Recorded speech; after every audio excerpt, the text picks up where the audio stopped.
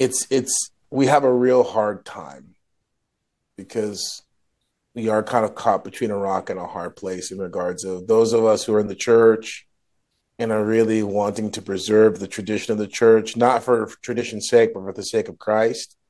Sometimes you can find yourself on the defensive with people who are outside the tradition, like evangelicals and stuff like that.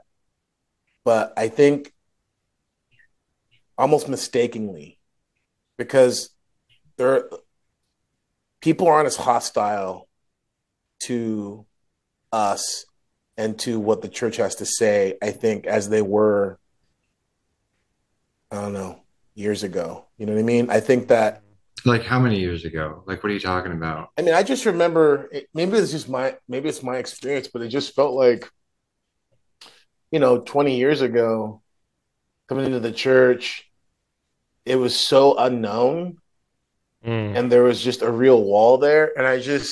It seems as if a lot's happened.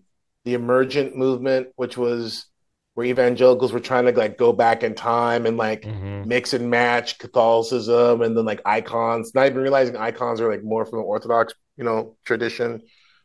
So that's kind of come and gone. The internet has exploded, obviously. So all Hmm. the like different debates and there's like a whole world of evangelicals kind of like debating orthodoxy that I didn't even know about in regards of Hmm. trying to refute orthodoxy and things like that. So it's just there's a lot more exposure now than I think there was in 20 years ago. Because when we've talked about orthodoxy online, it's always been in the context of like us and like you know teachers from within the church, whether they be lay or clergy. But what is lost on a lot of what was lost on me for sure. I can't speak for anyone else, but what was lost for me was that there's a whole other world of people who are kind of orbiting and discussing orthodoxy that aren't orthodox. They're Hmm. Yeah. evangelicals and they're things Hmm. like that. You know what I'm saying? And so I just think that there's exposure far more than we can realize. Because the thing is, it gets real easy to be in the bubble Hmm. and to forget that there's people kind of trying to peer inside.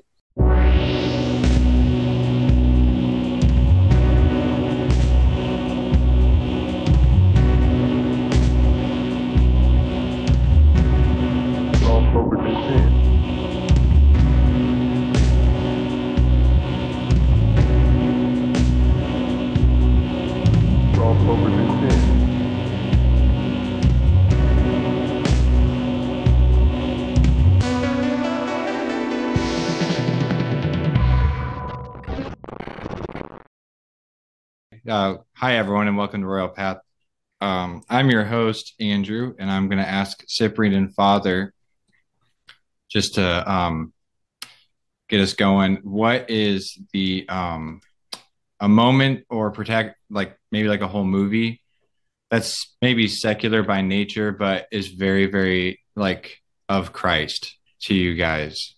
Um, like something out of a movie, and you see it, and you're like, well, that's obviously Christ. Um, So give you guys a second. I have two real Hmm. quick. There's the Hacksaw Ridge, where the guy absolutely refused to use a gun. You guys know this movie at all? I've heard of this movie. Yeah, I've heard of this. Seems Oh, kind of. Is it true? Is it true? yeah, the guy's actually he lived. I mean, he's a real guy. He's a Seventh Okay. Day Adventist. Refused to use Okay. a gun. Only joined up Okay. during World War II, so that he and again, I'm sure someone's in Father Turbo's term going to cookie to clack and say, well, they obviously like emphasized it for the movie, and sure, that's fine, whatever. But the point is that like in this movie, it was portrayed that he was on Iwo Jima, I think, Okay. and during World War II, and he absolutely refused to use a gun his entire training. Okay. Constantly bullied, constantly slandered by every other person. They would punish other people in his like company or whatever because he refused to use a gun. Desmond Doss is his name, Desmond Doss, and he only wanted to be a medic, and he would run around the battlefield refusing to fire at people. Okay. And just only help. And then there's this part in the movie where he's in the underground tunnels that the Japanese were stationed, that they were hiding in, and he finds one that's shot and bleeding, and the guy reaches for his gun and he like puts his hand on the gun or something like that and gives him morphine and medicine. and like fixes him up and like patches the Japanese soldier who shot and then runs off. Like, and people say from the accounts, bullets were like whizzing right over, like he could not get hit. Like he was like running around all over the place, just like not getting hit. And the whole time he's just like praying, like, God, just one more, Lord, just one more, just help me get one more, help me save one more. It's actually really, really fantastic. Like just on YouTube, they have those 10-minute long clips of just him doing whatever. It's sensationalized, obviously. And then always it's going to be the part in the Two Towers, Lord of the Rings movie. It's not accurate to the book, but the part where Gandalf shows up right as all hope is lost, and then they look to the east, and he's standing on top of the hill with the staff, with the army, with the riders of Rohan. So those two things always like evoke powerful. For me, it evokes powerful imagery of Christ. So, yeah. What about you guys? Well, Joseph Campbell would say. So, I guess Joseph Campbell would say that if you were to see anything that represented the hero's journey, so heroism, that you would be. So it's basically every movie that has a hero is fundamentally representing Christ, with Christ being the archetype of the hero. Yes, but I think that there's more to Desmond Doss in that portrayal than like Luke Skywalker. Because Luke Skywalker is Christ-like at certain points, but it's like at the same time, I mean, like that to me is like you can practically like feel like the ethos of Christ, at that very moment. At least for me, when I was watching that stuff. And yeah, you absolutely. So you're saying because of the, well, it's because the guy's a Seventh-day Adventist, right? Because he's a Christian. Sure, yeah, but like maybe. I'm saying like on a more universal context, I guess the argument would be that someone sacrificing themselves for like the highest good, that a sacrifice for the highest good, to be Jordan Peterson-y about it, would basically be, that is Christ. And so it's like everything that we think is heroic is basically what we're just acknowledging Christ. We're acknowledging the supremacy of Christ. So it's like, it's almost like you can't make a blockbuster movie that where you don't have a representation of Christ. Like our narrative structure in our mind, it's so built into, we're created that way that it like we wouldn't even think it was interesting. Does that make sense? Yeah, I don't know if like, okay, who's Die Hard? Who's Jack? It's what's the main character? Yeah, Jack something, right? Yeah, Bruce Willis's character from Die Hard. Bruce Willis's character, yes. I would argue, yes. Maybe he's not a good example. He's an anti-hero. Sure, like Deadpool from the Deadpool he's an anti-hero. Sure. Okay. All right. I'm gonna give you this to you. I'm Cyprian, because I think you. So I'll give you the example. I think the best example in modern times would be Neo in the Matrix. Well, yeah. I mean, that's the answer, right? I mean, that's Neo. Like, yeah. Well, but it's just like whether you were a Christian or not. People watch the Matrix and they're like, "Oh, I love the Matrix." It resonates with them at a deep, deep level. But what's resonating with them is Christ. Yes. No, I think you're correct. I think you are correct. Like, I'm not saying, well, Cyprian, I'm going to argue this with you, but yeah, no, I like Last Action Hero, like Arnold Schwarzenegger from Last Action Hero. It's like, yeah, okay, maybe. But what about you, Father? Would you be the Matrix, or you got something else? I think you're muted. You're muted or something. We lost. No, we just lost. Your mic came unplugged? No. Hey, don't worry. We'll fix it in post. Dead air. I don't think we can add voices in post. Hey, I know. We're gonna dub Father Turbo. That would be. Oh, that's funny. No, we still can. Yeah, now we got you. So, we talked about this before at one point, but I would say Magnolia. Oh, yeah, that's a good one. We did talk about this. Okay, yeah.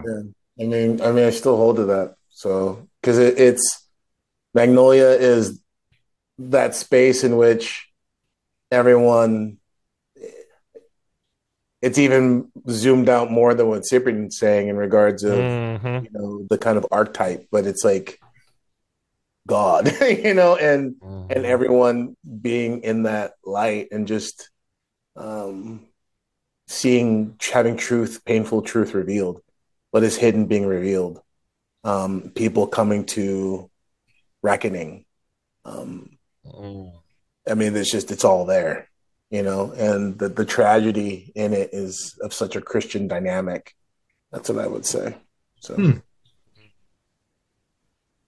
yeah, I love that movie. It's been, I don't know, 30 years since I've seen it or something like that, but yeah. Isn't that crazy? And we Time don't for a rewatch. Just a little side tangent. Isn't that weird? Like as you get older, it's been 20 years since I've seen that movie. Like it's probably been 20 years since I've seen Attack of the Clones, the second Star Wars movie or whatever. Like it's probably been 20 years since I've seen that movie. And like there's a good chance I will never watch that movie ever again in my entire life. Like I don't know. Yeah. Anyway, so Cyprian, I think you had talked about something you wanted to kind of bring up, or you had a video or something you want to plug.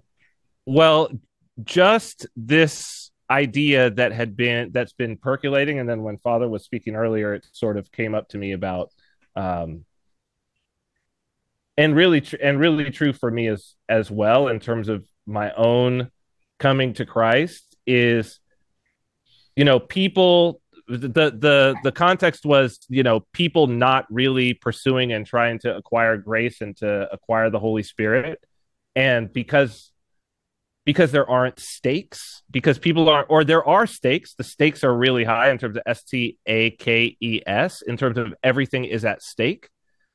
But I think that it's not. When I read the lives of the saints, it seems just like it was more visceral, especially for the ancient saints, that like, if I don't do this, a lot of things are going to go wrong for me in the world, in my everyday, everything I'm living in my life, like things are going to go wrong if I'm not following Christ wholeheartedly, viscerally. A lot of things are going to go wrong. And like you brought up, like the view of it as salvation, right? Viewing it as a hospital, that it's like, yeah, if you don't take those antibiotics, there's a lot that's like, you're going to die. You know what I mean? Like this sort of idea that it's like, no, everything is at stake. But I think there's the world has this thing about like, it's got all of these problems solved, which it doesn't have solved, but it's got all of these problems solved. So nothing's at stake. So I could just choose to go this way. I could choose to go that way. Oh, it's going to be fine. I can't really mess it up because the system has got it under control. And the thing that really kicked it off to me was this. Let me see if I could pull it up here. Okay. This little clip from Donald Trump. I believe he's in Orange County. Okay. Tell me if you guys can hear this, but this is his. I couldn't believe that I was hearing this. Like, so here we go. It's just. And we will immediately stop. And some people are going to say, oh, this is terrible. I can't believe it. These people are killing people when they go into the stores. You'll have 300 young people who are not looking for a good future walk into a store, big department store, and just pillage it. And if you happen to be there when they're there, they'll knock the hell out of you and kill you in some cases.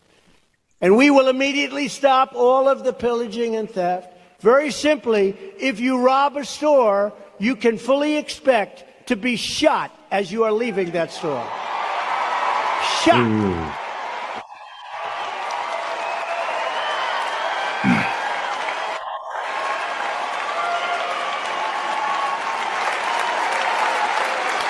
Listen to how long the applause is. I know. And like that's a man who's used to getting long applauses. He knows what to do afterwards.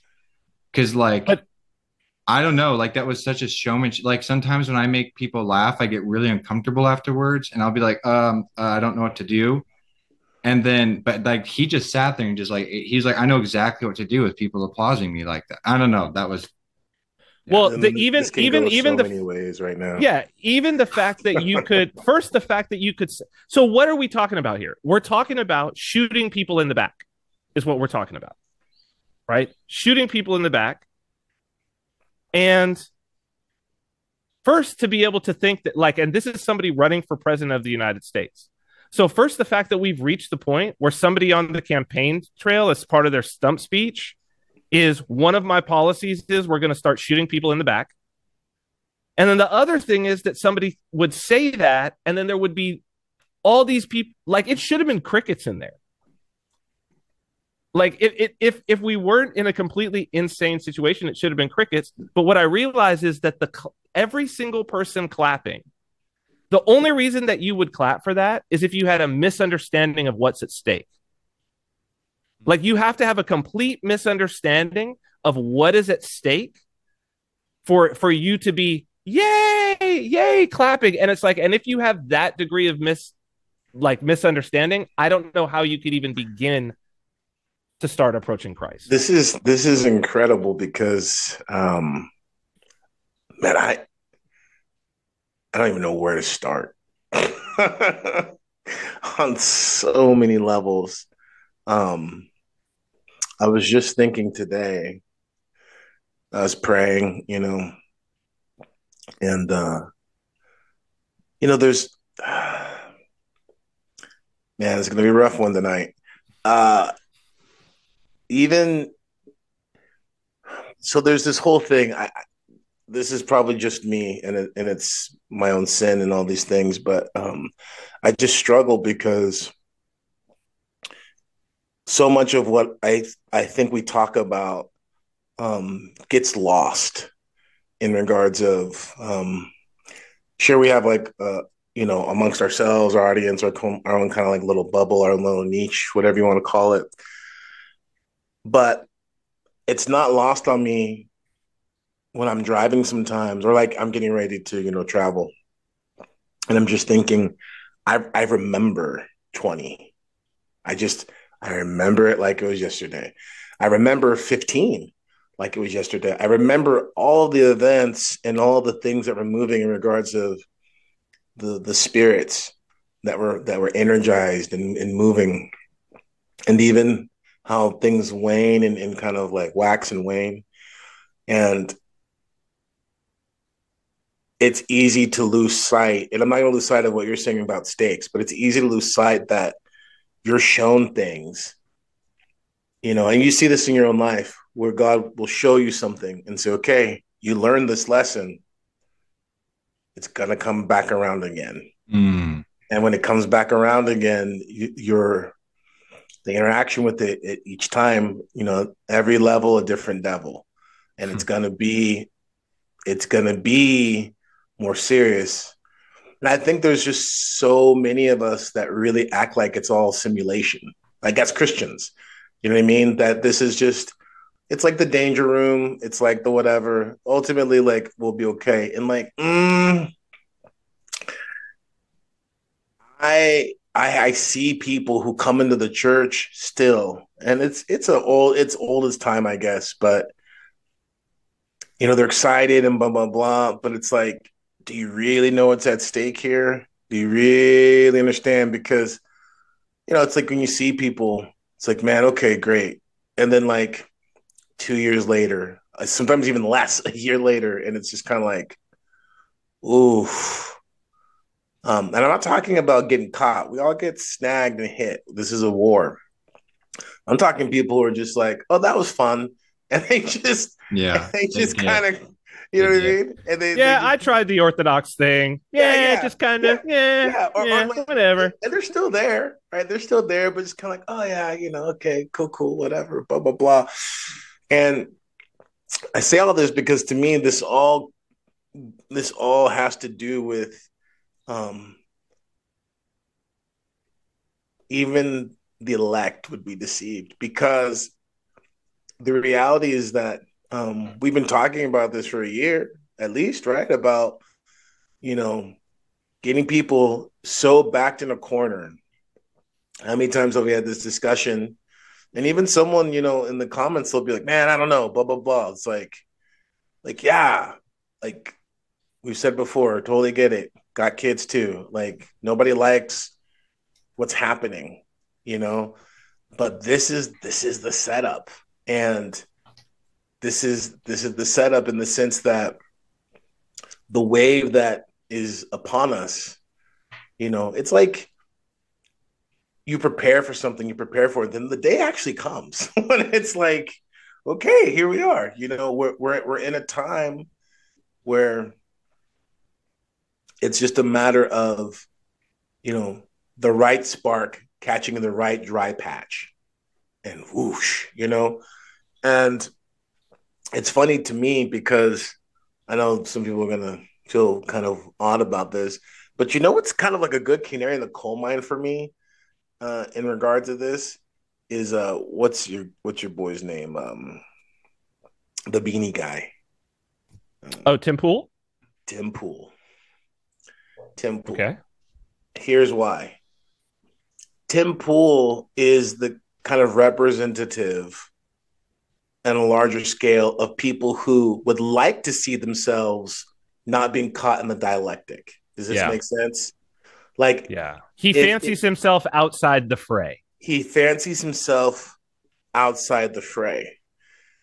But I think the problem is he, and it's funny because every once in a while, I guess recently I find myself checking in on what he's saying a lot more recently, and it feels as if that conversation about Christianity in general, it feels like it comes up more than maybe it had in the past. I don't know if someone could correct me on that, but I think that I can confirm that it does feel that way for sure. I think it's really fascinating to me because, the reality that people are not even aware of how indebted they are to Christ. So kind of looping back around to our conversation about the movie, but why I mentioned Magnolia. This is the context in which I mentioned Magnolia. The atheist guy is, that kind of like nice atheist guy, like, your sister, Brittany, who's dating that guy, Ryan, who's real nice. He's like a clean cut atheist. You know what I'm saying? Ryan, he's great. He runs the sandwich shop down the street, that guy. Upstanding, moral, ethical, trustworthy. Ethical, you know what I'm saying? Ryan, and he's got the sandwich shop. He's got, the brown shoes and everything. Like, Ryan is indebted to Christ. Even though Ryan would like, Ryan will be, amicable. Like, of course, that's great. It's great your family's Christians, Brittany, blah, blah, blah. But like what he doesn't understand is the whole reason why he has any kind of moral inkling as we understand as society is Christ. Are you following me? Like that 100%. That revolution, that spiritual and anthropological revolution is completely 100% Christ. Right? Nobody acted like that before Christianity. This is something people don't, they're like, no, nobody was nice like that before Christianity. Right. Nobody. Completely. And so the reason why I'm saying this is because what happens to a lot of us is that we lose sight of that broader understanding. And so we make it so narrow where, okay, I believe X, Y, and Z. I do X, Y, and Z, right? And I'm not negating that. Just follow what I'm saying. I do X, Y, and Z. I believe X, Y, and Z. And therefore, anyone who doesn't do or believe X, Y, and Z, forget them, whatever. And this is kind of like the club, and it's all good. And that's true on a certain level. But what I think is the problem when people don't understand the broader ramifications of Christ and the way Christ has formed and shaped just broader human society is now, right? So, for instance, when you have people who lose sight of the fact that what holds society together in the sense of, you know, why shooting someone in the back, why that should be frowned upon when you don't have that explicit understanding that it's not inherent in us, right? That it's not inherent in us, then it becomes so easy to lose it, right? Then let me rephrase it a different way, because I think I might be losing people. Like, you know, there's that real patriotic statement of those who, what is it? Those who don't, was like those who won't fight for freedom don't deserve it, or what is it? You know, Oh, you could have oh, it's um, hold on. you know what I'm talking about? Yeah. It's I think we know what you guys are saying. security, or I can't. I phased it out in my mind too. Yeah, Yeah. This is the dodo hour right now. Well, it's But the freedom. The freedom's not free sort of idea. if the freedom's not free sort of idea, those who aren't willing to, I Fight don't for know. freedom, don't deserve it, or something like Yeah, something to that effect. Something like that, but that's something not like it. that. You know, if you take that sentiment, right, and you Mm-hmm. kind of turn it on its head in a religious context, right, Mm-hmm. and those who don't recognize that the reason why society is cohesive and you can kind of, you know, not fear for your life like you're an animal is because of Christ. Those who don't recognize Christ in that will lose that safety. Will lose that. Mm-hmm. It will lose that. Yes. Does that? I don't have a pithy statement right now because it's late and blah blah blah. But Sure. what I'm Well, trying those who don't recognize that the Lord is what is their protection yeah, will then and what don't understand the stakes that the high stakes of turning away from the Lord. yeah, yeah, Well, because good is good because God is good, right? Like, I mean, Yes. well, yeah, or well, I think the other thing is that because the thing that's interesting is these people they think God's on their side. The ones who are saying shoot him in the back. Yes, Many of those people clapping would call themselves Christians. yes, and this is why we kind of find ourselves in these real traps because I just want to kind of like wipe the table, right, Mm-hmm. and Mm-hmm. just start off by saying like this. Okay, it's time to be discerning, Okay. right? Like if if you thought you were being discerning, great. Don't take your foot off the gas.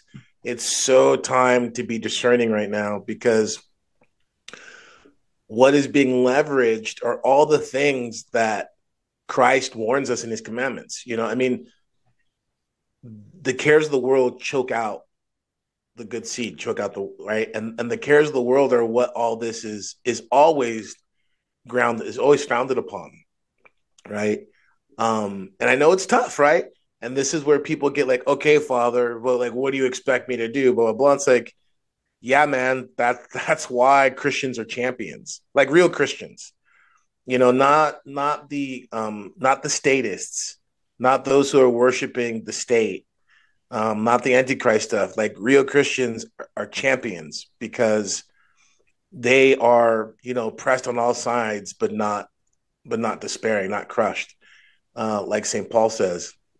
And this is we're coming up on a time for America right now because of it. Because again, imagine yourself now in this space where you're really trying to discern something, and you go like, yeah, okay, this woke stuff, you know, the pedos, the predators, the maps, all that stuff. Okay, boom, boom, boom, right? Okay, boom, here comes the hard right, literally, you know? And then it's like, hey, I'm with you on that. Let's clean house. Okay, okay. You have a problem. Now you have a real problem, right? Because what you don't understand is that when you begin to engage in cleaning house like that, right? Number one, who's to say that you're going to be able to discern, you know, who deserves to be cleaned, who doesn't? I mean, didn't we When do just you when do you stop? Didn't we just talk about the French Revolution? I mean, like just like a couple episodes ago or something. Yeah, sorry, that's all. No, and people don't realize how mad that stuff was. Well, and why the guillotine? You know, like that's the interest, because it was the cleanest way. Speaking of cleaning, like it was the cleanest way to kill somebody. Like in every way, like it was humane and sanitary. Yep. It was the humane and sanitary way to execute someone. Yep. I don't know if I knew that. Okay. Yeah, that's why. I mean, because otherwise they could have used the axe. Think about it; they could have hung somebody. But this is the beginning of the Enlightenment, and the idea is no. So long as we do it in a clean and sanitary way, so long as we do it in a humane way, it's okay for us to round up otherwise innocent people in a very non-Christian way, and then abolish Christianity, which was part of the whole thing, and start a pagan worship again, officially. Because the thing is like there's these little tells that I think we need to see, and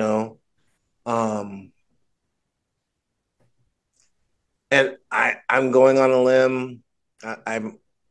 I'll say I'm wrong, but I feel like I caught something, doing the Osmandius thing a couple of days ago, just trying to see all the different clips kind of coming through, Is that a Watchmen reference or historical reference? Yeah. Okay. All right. And I think I saw something where somebody was talking about, it was like they had a Republican debate not too long ago, right? I sound so informed right now. Anyways, but someone was critiquing Trump on his statement against banning abortion, I think it was. Trump was, I think it was, he was critiquing DeSantis about his banning of abortion, saying it was kind of like a mistake or whatever. And the only reason why I'm saying this is because this is one of those things, like, this is the trap again. It's like, okay, why do we compromise on what policies? How do you choose that? Right? Okay. Christian man, Christian woman, right? If you fancy yourself as someone who's like, no, like I'm not culturally Christian, like I'm in this thing for real. Okay, you're in this thing for real? Okay, let's talk. How do you discern what policies you will kind of like compromise on, right? And this is why politics is such a sucker's game, because we all know the line, well, nobody's perfect, you got to choose something, you know what I mean? Lesser of two evils. We can all talk about this, but I know people are going to just want to run me out of town. I'm pretty sure it was, I think it might have been Origin, was talking about how more than even paganism or anything close to that, Christians needed to be worried about the state and the worship of the state. And this gets us back to, not Orthodox, but it's an incredible book, Stringfellow and his work on the powers, essentially, and how the powers are just, they're all fallen. And we so badly want to redeem them. But in that desire to redeem them autonomously apart from Christ, we end up compromising, right? Because the state is in of itself antichrist. The state is in of itself a cult of death, right? Okay. And people want to bring in Romans 13, all this and that, but that's a whole context. We can talk about that. But before we get there, I want to bring this up because what's that? For the reference, what's Romans 13? Just so we're clear. People will talk about Romans 13 and they'll say, well, St. Paul says in Romans 13 that all government is, basically there by the hand of God and we should obey it, right? That's right? And so people will use that out of context, right? And they'll use that to basically provide cover for blind obedience to the state. Now, what's interesting to me is that as Christians, right, again, the context here is like, you're in this for real, right? When we find ourselves having to face a choice of like, okay, Biden or Trump, let's say, right? Well, clearly I don't want to vote for Biden because everything that's wrong, he's done, right? He's just like the worst president ever, which sure, I agree with that.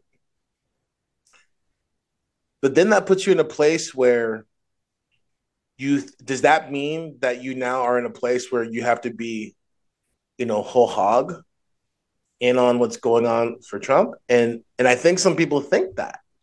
I think that some people think that, like, yeah, I got to. And here's where I think it becomes really dangerous, because we begin to really not only kind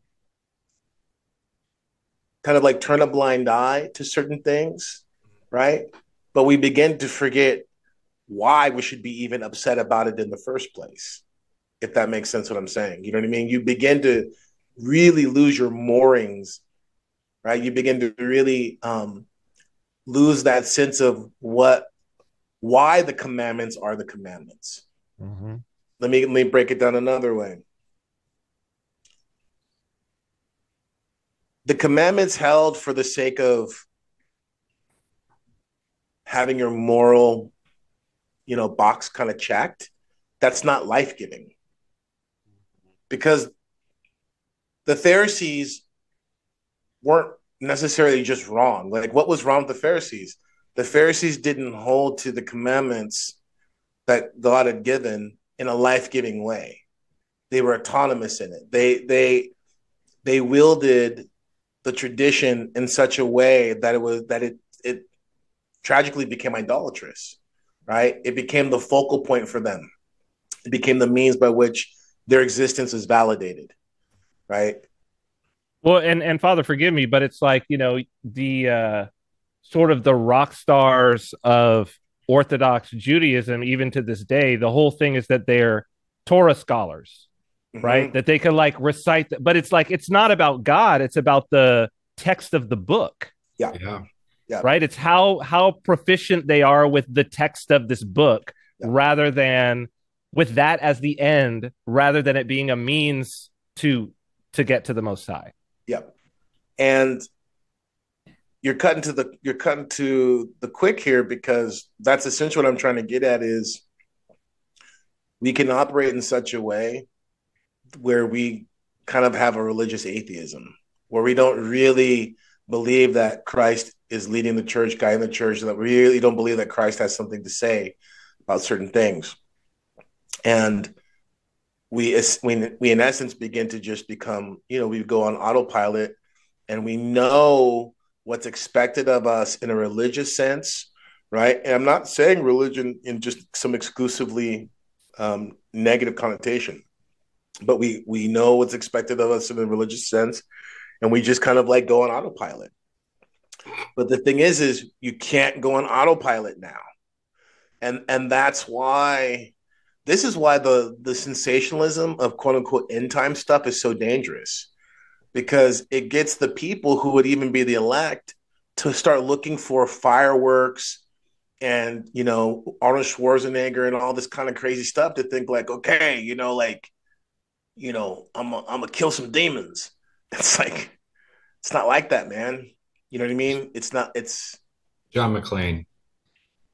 That's the guy from Die Hard. Sorry, John McClane. Father said Arnold Schwarzenegger, and I was like, John McClane.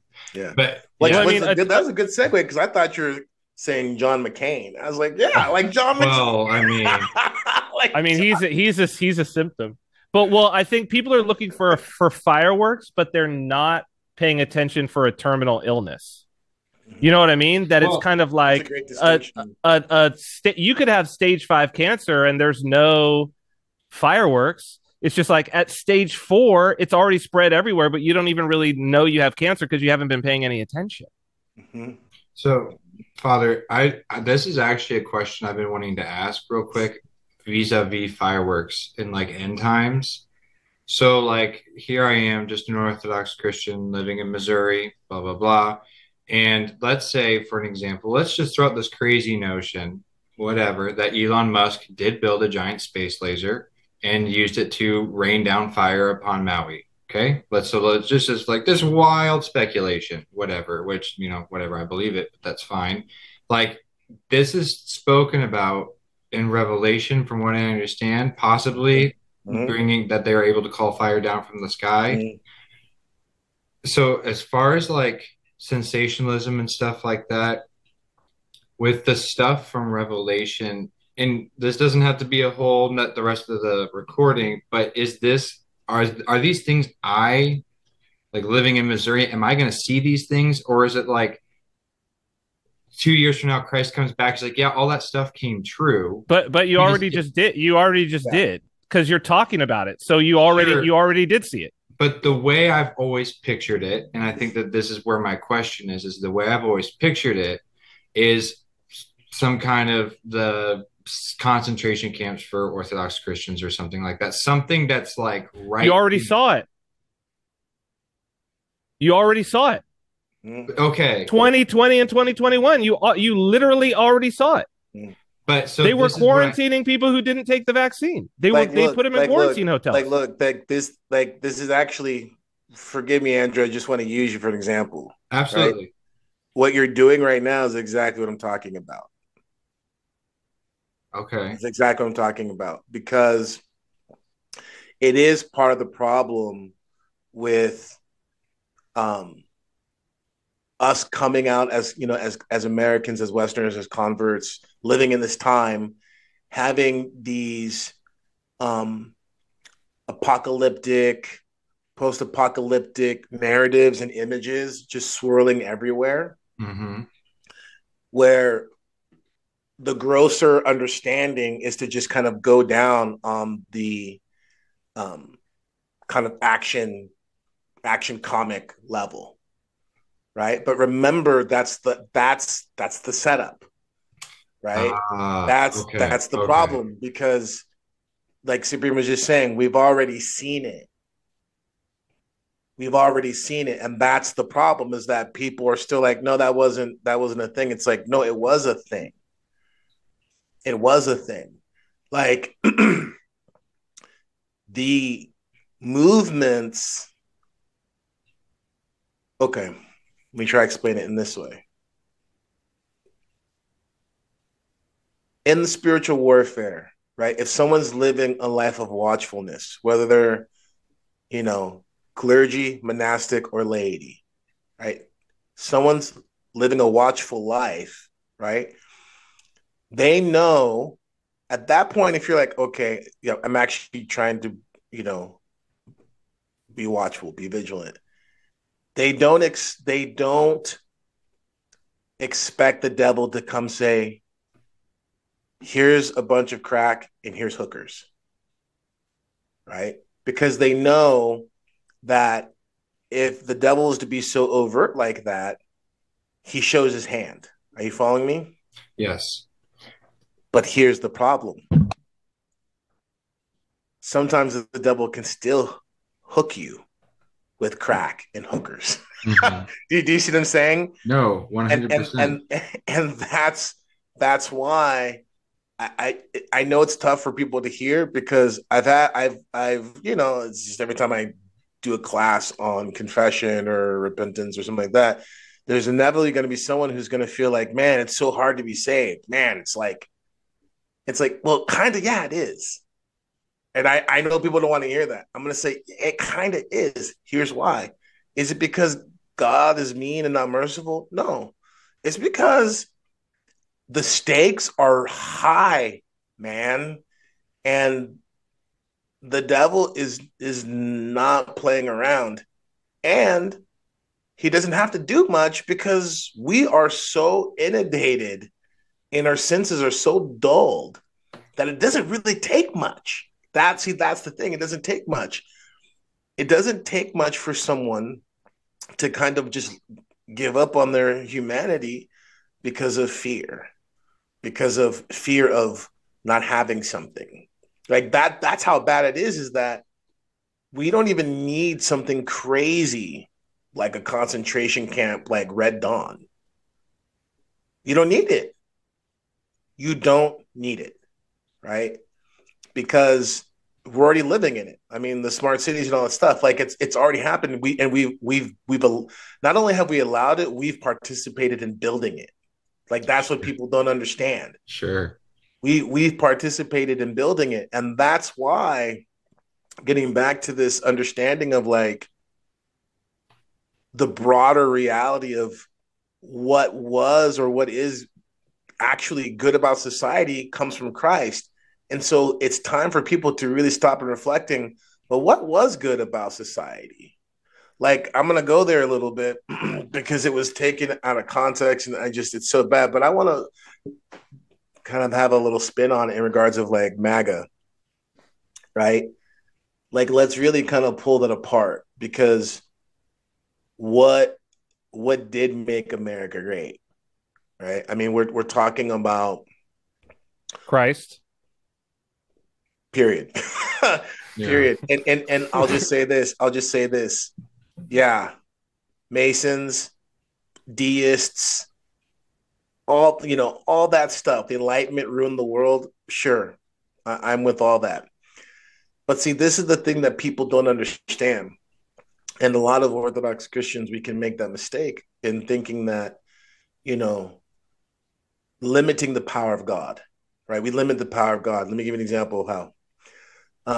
Yeah, people who are outside of our tradition, they do not have the fullness of the faith. Absolutely. And it shows you how powerful the things of God are. That even though being outside the tradition, they still reap the benefits of the grace of reading scripture, for example. That's an easy one, right? Even if someone's misinterpreting scripture and all that stuff, there's a benefit and a grace and a power that is to be found in someone who, even in their ignorance, is trying to obey the commandments to the best of their understanding, right? Okay, you're getting off the rails, Father. You're starting to sound like whatever. Let me give you an example. In the if you've ever read My Elder Joseph, right? There's this great story about that monk who, who was so ignorant, right? He thought that Annunciation was a saint. Yeah. Right? I love this story. Yeah. Right? So real quick, right? He was so ignorant, he didn't know anything. He thought Annunciation was a saint. And so he wanted to have fresh fish for the feast day, a saint, of the Annunciation. And so he's like, "Oh, Saint Annunciation, please, I want to celebrate your feast the right way. Please grab me fish." So boom, this huge fish flies up and he has this like fish.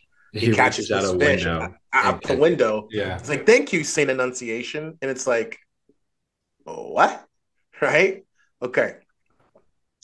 And see, that's kind of like an example. Now, if you want to be pedantic and be like, "Well, he's actually Orthodox," and so blah, blah, it's like, look, man, the point I'm trying to get across is, in this sense, I will use our Lord's words of, "Lest you come as a little child, you can no wise enter the kingdom." That type of innocence and that absence of guile, there's something to be said for it. And there's something to be said for the fact that the power of Christ is Christ is so generous, and the power of Christ is so huge that even those who are outside of the boundaries of the church experience the grace of God. Mm-hmm. No one can deny that. Mm-hmm. No one can deny that, because all of us who are converts, the reason why we came to the church is because of God's grace. I was just about to say, if God's grace was not outside the church, it would be impossible for there to be converts. Because what reason would we have to convert? Right. And so the thing is, it's just like when you read in the book of Acts, how people were brought to an understanding. And then what happens? Then they go like, "Oh, we have this understanding. We want to be baptized." Okay, great. And they go get baptized. And then they're brought in through the right channels. Now, I'm saying all that to say this, getting back to the larger question of society. if people don't discern, how do you, okay, Father, how do you discern then? Right. I'm saying number one, step one, we got to be discerning now. Right. It's getting ready to be go time. Right. A lot of things that are coming up. Right. We can think, oh, pandemic 2.0 isn't really a thing anymore. They're trying, but it's fizzing out. I wouldn't be so quick to think that it's fizzing out. Right. So that's kind of like on the horizon. But this thing that we're talking about here in regards of these movements, right, where people are fed up, they're sick, and they want action. They're tired of the lawlessness. Okay. It's worked in the sense that people have been so ground down that people a couple years ago were like, yeah, I see it, but I'm not buying it. They're starting to buy it now. And not necessarily just because they've had some sort of terrible encounter, but because they've been kind of lulled to sleep.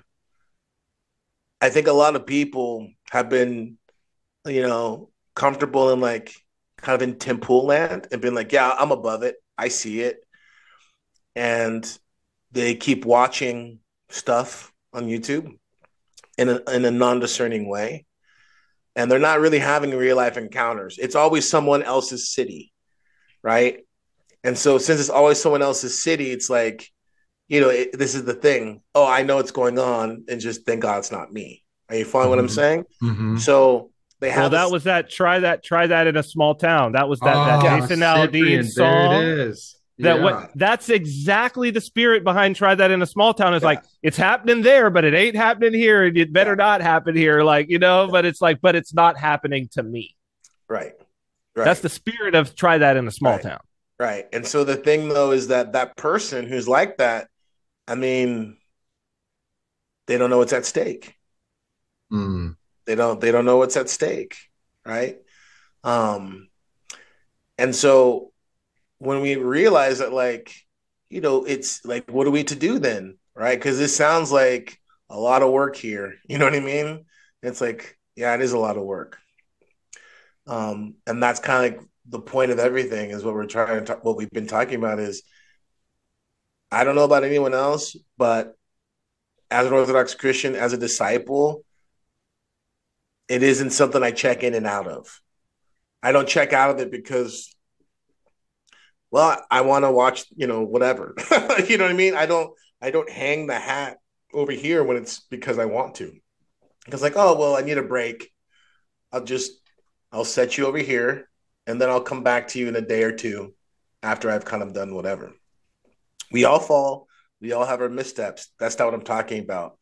I'm talking about a decision to not be watchful. I'm talking about a decision to be, and when I mean watchful, I don't mean just watching everybody else who you think is wrong. I mean yourself. I mean, am I really seeing things the way they are?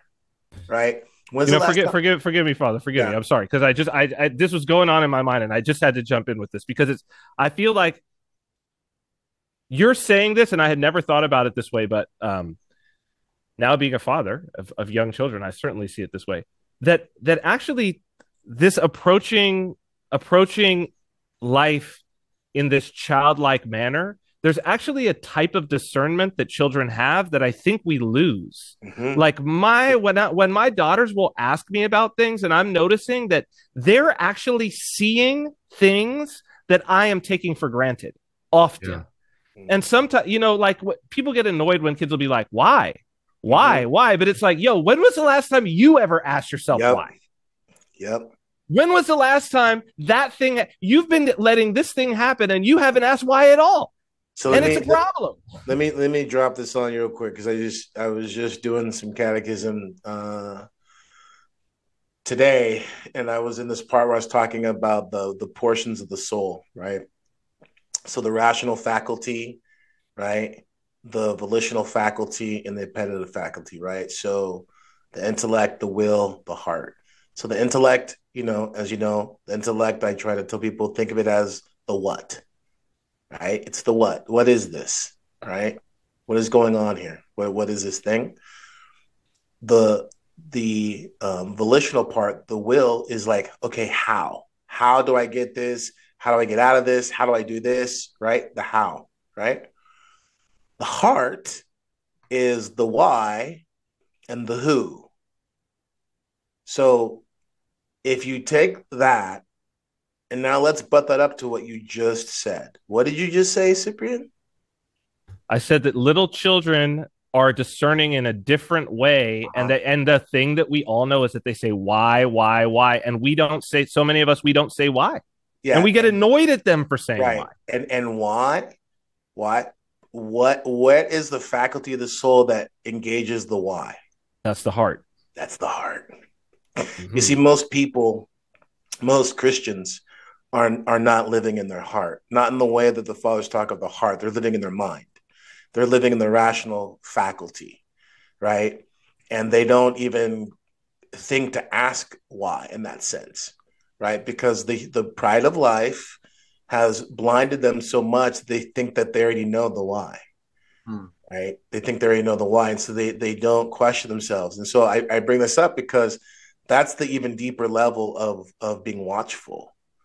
It's one thing to kind of like suss out Trump and see where, you know, Hitler's rising, you know, or whatever. Um, it's another thing to be like, okay, like, you know, and I know this is tough for people. This is what really, you know, I think kind of gets people's goat, but it's like, that's going to happen. You're not going to change that. You're not going to change that. But what you can do is you cannot participate. You cannot add to, you don't have to give Sauron a body, right? And I think this is where a lot of us, you know, really don't stop and reflect, but we need to, because think about conversations, right? Um, what's going on at work? You know what I mean? Like I'm being serious.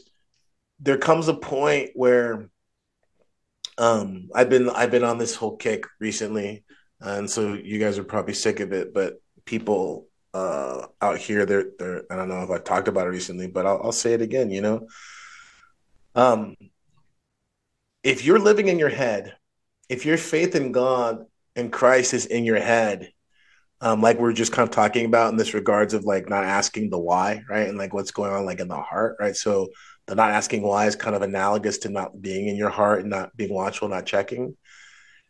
Um,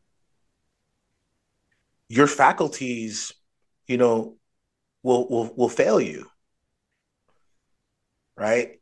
And if your experience of God is contingent upon those rational faculties by the gathering information, the ability to recall information, that's not prayer. That's not prayer, right? Um, the prayer that's going to pull you through the darkness, and it has to be in the heart, right? And I was saying this today. Those of us, and yes, I stand by this, right? Those of us who did not, nobody knew what was happening, right? It's old hat. Nobody knew what was happening in 20, but there came a line and everyone had a little bit of a different line. But for those of us who just like, we hit that line, and it wasn't even like being able to pull out data and evidence. It was just like something in the heart was wrong. Mm-hmm. Something in the heart was wrong, right? That hasn't changed. It's not going to change. In fact, that was the warning that God gave us, right? You have to be in the heart because the stakes are too high. Because a time is coming where you're not going to be able to believe what you see with your own eyes. There's coming a time where if you just go by what your rational faculties give you in regards of like seeing what you see, right? But if you're not seeing with the eye of your heart, it's going to be so easy to be deceived. Yeah. Do you see what I'm saying? The Yeah. only way to really discern is to be in the heart, as the church teaches, you know, because everything from hey man, I got too much peer pressure talking with the guys on the job site. I got the guys on the job site and, you know, they're all riled up, blah, blah, blah. It's like, I get it. I get it. But I think about this a lot, right? How often are you in church? Right? A couple hours a week, if you're pious, right? How often are you meditating in the scriptures? Honestly, right? How many people would honestly say, like, yeah, I'm in the scriptures daily. I'm taking that time. And then you just see I'm saying where I'm going with this. It's like if you really begin to compare how much time you're getting influenced by the world, count up all your time on YouTube, right? All your time on, It's not even. I mean, it's sad. It's shameful, actually. It's shameful, actually. right? I'm speaking for myself. I'm speaking for myself here. It's I shameful. mean, it's something I'm gonna have to give word for, without a doubt. Like, it's rough. So looking at that, and I know, and it's kind of like, oh man, Father, come on, I got the weekend ahead of me. Okay, I get it, but like, at what point in time do you go like, I gotta take this for real? That's my question, right? Getting back to the stakes are high. At what point in time do you say, I've got to get down to business, right? Because there comes a time. There comes a time.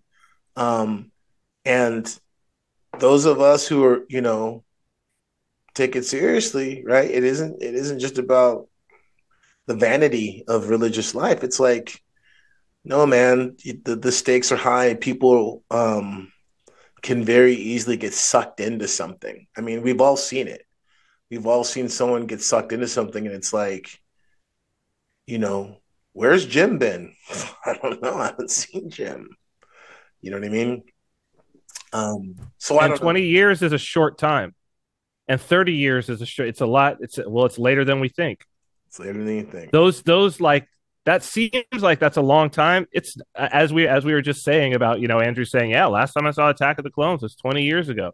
I was just thinking about that here because there's things that are going to happen here in Northern Mariana Islands that are going to affect like the relationship between the U.S. and the Commonwealth, and that date is like it's a set date and a known date of 2078, right? So it's like 55 years. And I've been thinking about that a lot as I've been talking to people here, and I've been like, that's not that long. The current governor right now is 68 years old. And I have a 7-year-old and a 4-year-old, and the current governor went to the same school that my kids go to right now. And I was like, the governor who's going to have to deal with that is probably in one of my daughter's classes right now. That's heavy. You know what I mean? Like Yeah. the governor who's going to have to deal with the issue in 55 years is in one of my daughter's classes. Okay, what are we doing? Yeah. Like the stakes are super high. Yeah. And so, but you throw this out too, because I know it's like, I just want to kind of get down to some of the gristle. You know what I mean? I don't want to give platitudes here. Right. It's not even so much what's said, it's how it's said. Right. I'm not a pacifist. I don't think that you should just kind of watch as someone, assaults, tries to violate your family. Right. But how do you say it? Right. How do you, what is the responsibility of a leader to, right? And so that's the thing is like, Because that's passions, right? Like Yep. I'm sorry if I didn't mean to cut you off, but like No. that's what I heard was No. it's passions. It's their Anger and pride. It's anger and pride. earthly I mean, justice. remember, I think we were talking about this before. I'm These sorry. are all kind of just cycles. What's her name? Baloney? What was it? Maloney? Maroney? Oh, the Italian. Yeah. Maloney. Right? So it's like when we talked about Maloney last year or whatever, and some people were like, well, I don't know, blah, blah, blah, blah, blah. It's like in Matt Walsh and all that stuff, right? Was it? No, it wasn't Walsh. It was, well, Walsh was in that. It was, Dreyer. It's just like, it's like, this is, yes. He's like, yes, this is what I've been waiting for. Okay. I would submit to someone it wasn't even so much what's said, it's how it's said. In her face when she said it. Right? It's how it's said. And so this is the thing, like, okay, we're Orthodox Christians and we want to be all about, all about the stuff, right? The history. We want to be about, all the stuff. Okay.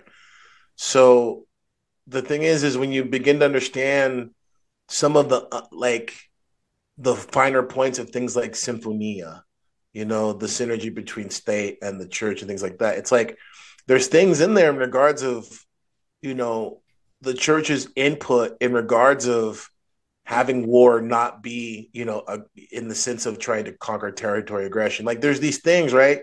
We've talked about this before, like, Georgia and Georgia's approach to capital punishment at the time. And this is the thing that gets people going. But again, I would say, okay, it's not so much a question of like capital punishment, but like, how are you framing the question? Right? Let's just say, okay, great. Yeah. The use of force. Okay. But how are we framing the question? Are we framing it in a passionate way to satiate bloodlust? Or are we framing it in such a way as Christians in a regretful, mournful sense that this is a terrible evil, but right? And now someone may say, okay, whatever, blah, blah, blah. Like the reality is no one really thinks that. It's interesting. St. Isaac the Syrian, I think it's homily 54, I think it is. Don't quote me on that. But he talks about how the man, he essentially says, the man who is basically given over to his lust, like so the lustful man basically balks at the idea of a man not being overtaken by his lust. The drunkard balks at the man who's not given over to drink, right? Because he's never seen it and he assumes that all men are like him. Well, I can't do that. So like, and you see this with people. You see people's cynicism where they're like, oh, okay. And this is I think the thing in some earlier, discussions in earlier episodes of like, okay, this thinking like this approach is Pollyanna-ish or whatever. And it's like, it's not really if you've actually approached it. Right. But for the person who's like, nope, I don't care. I'm gladly going to enjoy blowing a guy's head off. Okay. It's one thing to just say like you're into it, that's what you're gonna do. That's fine, but it's another thing to try to bring Christ into it. Let me play around with some scripture. God forgive me, but when St. Paul talks about uniting Christ to a prostitute, right? He says, God forbid. So it's the same thing in regards of violence. Would you unite Christ to a murderer? Do you want to unite Christ to someone who wantonly enjoys the destruction of human life? And not a killer, but a murderer. Not murderer. Like someone who has killed, but a murderer. That's the distinction, right? Because the person who kills with a sense of remorse, reluctancy. They have a Christian understanding of the ramifications of their actions. They know what's at stake, right? And that's what gives them a noble soul, right? But the other one's like, and they've had their soul and their senses of the soul dulled. So this is, I think, the thing, I'm trying to get at in regards of where people can really stop that. I don't want to say progress, but they can stop short, right? And they can just say, I'm on the right team morally, right? Because I'm not down with maps and pedos. And I'm not down with, the Marxist wokesists. Great. But like, where does that get you? But what are you down with? Because a team, you don't figure out what team you're. If I say, well, what? Oh, somebody says to me, oh, I play in the NFL. And I'm like, well, what team are you on? And they're like, well, it's not the Broncos or the Eagles. And it's like, yeah, that's not the answer to the question. Yeah. Yeah.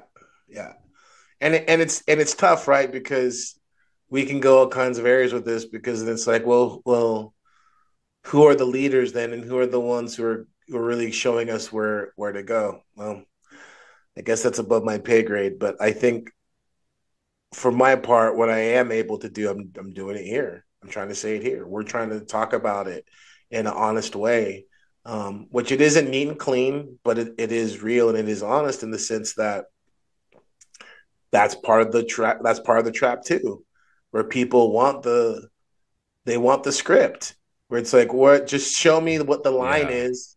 You know what I'm saying? It's like That was in the oh, I don't think it was in the prologue. I think it was just a quote by Saint that popped up that was like, people who are, and I'm really, really paraphrasing here, but the general idea of what this Saint was saying was basically like people who don't know Christ are the mean, like the bitter people, the people who tend to cast judgment, the people who tend to like, take a real pharisaical view of things, because it's all, and I know that we are hammering in on this again and again, but it's like because they don't know Christ, they don't experience Christ. And like those moments of like when I actually like feel how tender and like how wonderful and warm the Holy Spirit is, and like my interaction with God. And I'm not talking about like some huge mystical thing. I'm just talking about like some of the weight of the sin of that day is lessened. Like just like at the end of my evening prayers, like just a little bit is just lessened a little bit. And I can feel like just this like kind of like kindness. I'm like, oh, then what's stopping me from like being this way to other people? Like, and it's my hardness. It's my hardness of my heart. That is what's stopping me, because again, my faculties are disordered. I punch the data into my brain and come back with, well, they're speaking a minor heresy, like, or something like that. Or what they're saying is not exactly correct. It's time to correct them. And like, I don't reprove my brother in a spirit of meekness or gentleness. So then I receive judgment from it. Like, because like a story of St. Paisios got, a promiscuous woman came to the mountain and she was repenting, and he came out and said, unclean woman, get out of here. Like you're defiling this place by being here. And it wasn't on Athos, but it was at another monastery or something. So obviously it wasn't Athos. And he was immediately assailed by very like lustful passions, like very very like a sexual temptation. And he's like, it would be better for me if I were eaten by bears.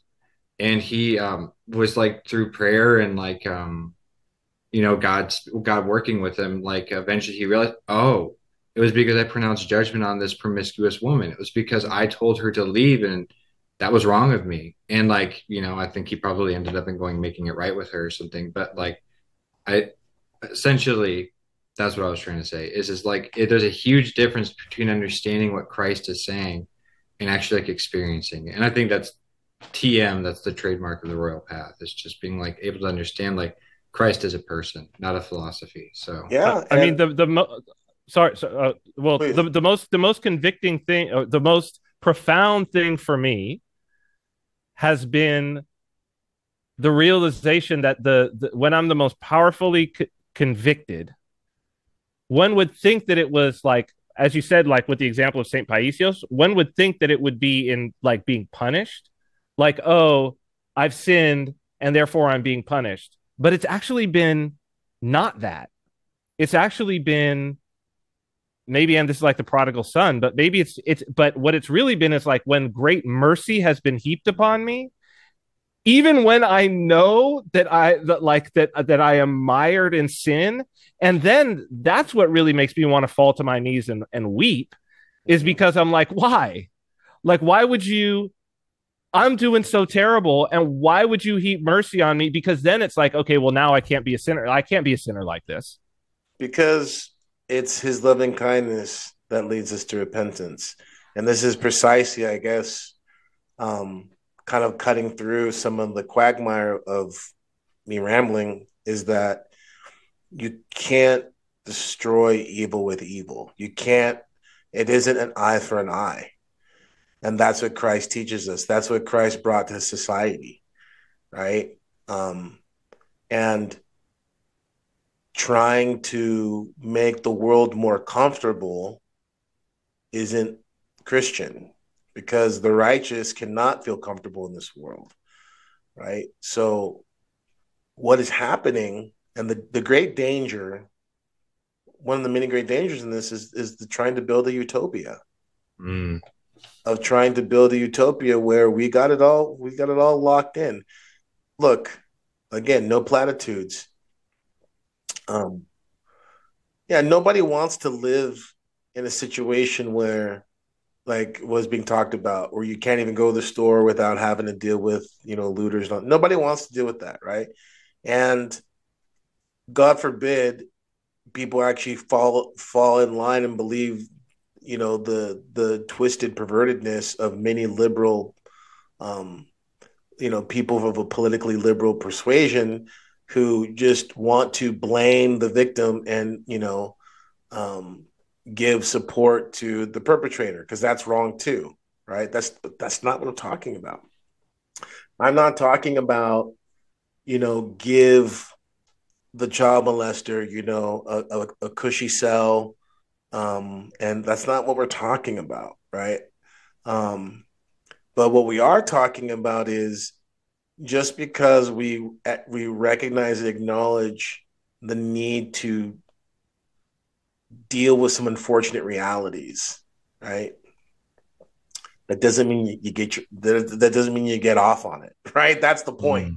To make it kind of simple, like that's it's the cheering. It's the cheering. It's not necessarily maybe somebody did get shot in the back because whatever happened. This is an unfortunate situation, but the nonstop cheering for it is the problem. Like that's the kind of just reveling in it. And someone goes to be like, yeah, come on, Father, but it's a political rally and TV. But it's like, okay, yeah, I get it, but that's the point. Yeah. Right. But he's running for president, who is going to be like the figure. It's the person that you're putting in front to say, this person represents me to the world, and what I believe and what I think and how I want to be seen. Like, it's not, I mean, this reality of how will Christ recognize us? Well, you got to know who Christ is first. And so it's this thing of, mercy, right? Not mercy because we have, in the last days, they'll call what is good evil, what is evil good. I'm not talking about that approach, right? What we're talking about is vengeance is mine, thus saith the Lord, right? It's having enough faith, enough trust to say, I know this is crazy, but I have to rise above it, because Christ calls us above what's natural. Like, there's the natural, there's the contra-natural, which is below that, and then there's the supernatural, right? So the natural is just the kind of like way of things, right, in a natural sense. It's like, okay, right, according to kind of like natural law and order, right? You loot contra-natural, my store, I can shoot you. You that's like the natural. You loot my store, I can shoot you. Yeah, or like you come into my house, you try to, hurt my daughter, I have to stop you. I can't let you hurt my daughter, right? The contra-natural is, I hope you come. I hope I want to build a trap so that I can, I can revel in carnage. That's contra-natural, right? It's that's of the demons, right? The demons, right? Whether it is disordered sex or reveling in the mutilation of bodies, right? Doesn't matter whether you're doing it for the sake of, God and country or not. It's contra-natural. That's demonic, right? And then there's the supernatural where we're called above that. We're called above these things, and that's what Christ does. Christ brought to the world this higher calling. He reveals what it means to be God, right? Did he come down and just like destroy everything because of no, right? The humility, the mocking, look at the icon of the extreme humility, right? And everyone wants to be like, yeah, but that's Jesus, not me. Okay, well, that's fine. But if you're a Christian, sorry, buddy, that needs to be you too, because this is why I would say it's important for people to really discern. It's like if you're an Orthodox Christian, and this is so many people more than I realize, they really have just slapped on, kind of icons and cassocks over their, Calvinist evangelical understandings, right? And it's always discerned and sussed out when you start getting in this realm of like, okay, let's take it out of the realm of like peacenik or like pacifist. Let's not talk about that. Let's just talk about being Christian. What have the saints done? How many times have saints walked in, somebody robbing them, and they act like that it's not their cell or whatever, and they help them load up their stuff? Yeah. And like say, no, like here, take it. Like this old fool will never notice that you took all this stuff. Right. And so the argument goes, of course, like, well, when are you able to engage in battle, blah, blah? Well, when it's in the defense of other, right? But when it's in the defense of yourself and your belongings and your things, that's a different thing. You know what I'm saying? So this reality that Christ calls the world to, because our laws, our society, even the ethics by which we live, unspoken or not, they all are formed by Christ, right? And so how do we manifest that? Through imitation, right? That's what he's calling us to do. He's calling us to live out that life. He's calling society to live out that life. That's why another part of the problem with the kind of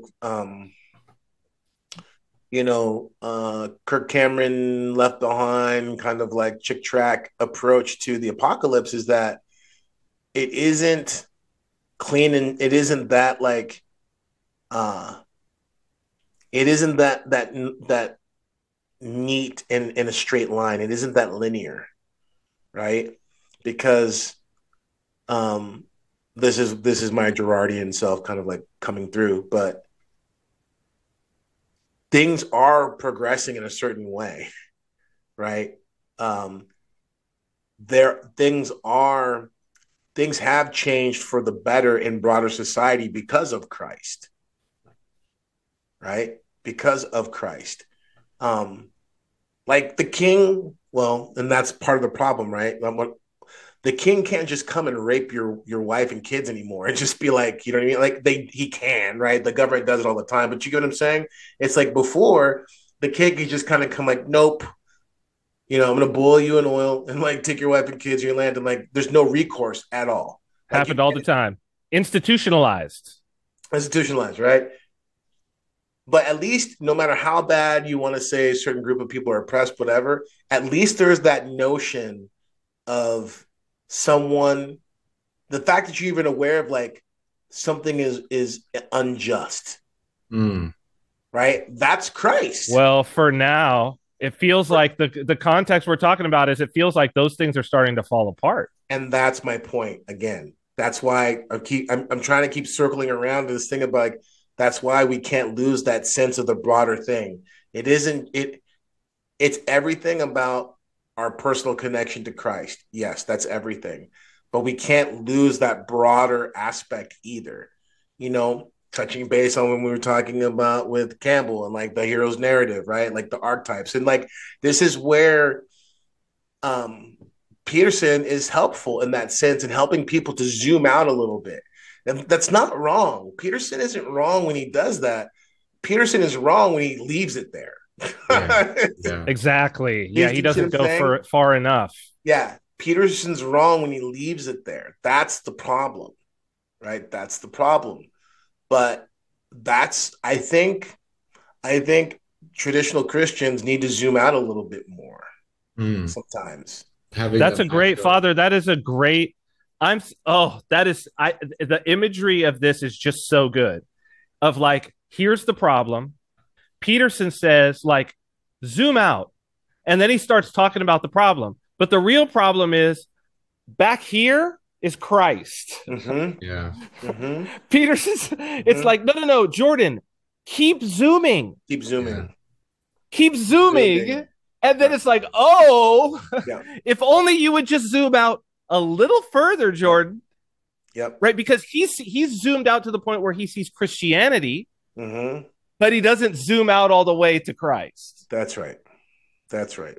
That's right. And that right there is where we kind of need to get to, right? Because that zooming out is where we can begin to maybe have good dialogue again amongst ourselves. Because I'm not even concerned about trying to like so this is where I keep tension. I'm probably wrong. I don't know. Like, who am I? But for me, I keep tension of like, I don't have any faith or hope in the state at all. I think the state is a fallen entity, right? I don't like, period, right? I think that it happens on the level of community and even broader, quote unquote, like the church, right? Because the call for the church to maintain a working autonomy from society, I think right now for me, that's the ticket, right? So let me just kind of like pull away from the hors d'oeuvres and the bruschetta and all that stuff, and let me just kind of get to the steak right now, okay?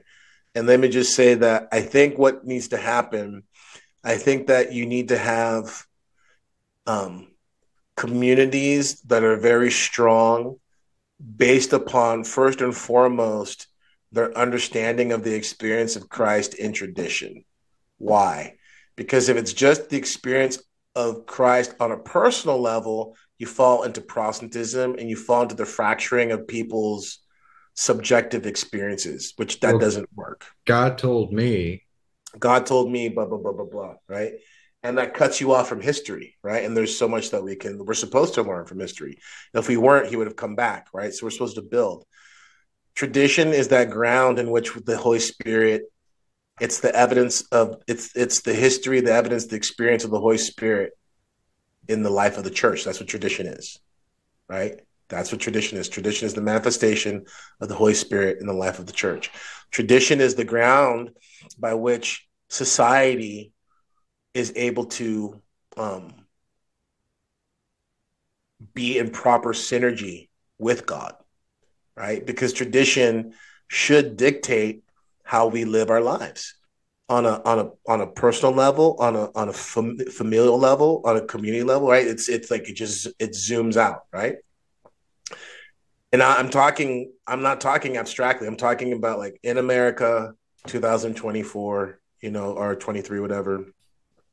So if we had communities that were living in such a way where they were, I don't want to start using words like distributionist and all that stuff, but like, you get what I'm saying, where people were really trying to live to an authentic Christian standard of, people above things, right? And the tradition and our faith guiding our principles and our ethos, then what happens is those communities are strong on every level, economically, right? Culturally, right? Spiritually, because that interdependence begins more and more to mirror the life of the Trinity, right? It's a Eucharistic community. A Eucharistic community is a community that understands its interconnectedness because it understands that it is a reflection of God, right? Are you following me? That community, as it begins to thrive economically, culturally, socially, it will then become attractive to other people who are outside of the tradition of the faith, as they see people who have begun to maybe not figured everything out, but that, hey, they're doing something better than what I'm doing on my own or what this other community that I'm part of is doing. And they're answering questions that I maybe didn't even realize those questions were needing to be asked. That's the type of thing that a lot of people are looking for. So as communities do that because they're grounded in tradition, that tradition is opening them up to grace. Grace is, part of the reality of grace is the revelation of God in the life of a people in a community that begins to become attractive, right? That attraction then begins to now draw plumbers, HVAC guys, lawyers, gardeners, seamstresses, you know what I'm saying? Like, and people who have the, occupations and skills and, are raising children, right? They see the value of having an investment in local community.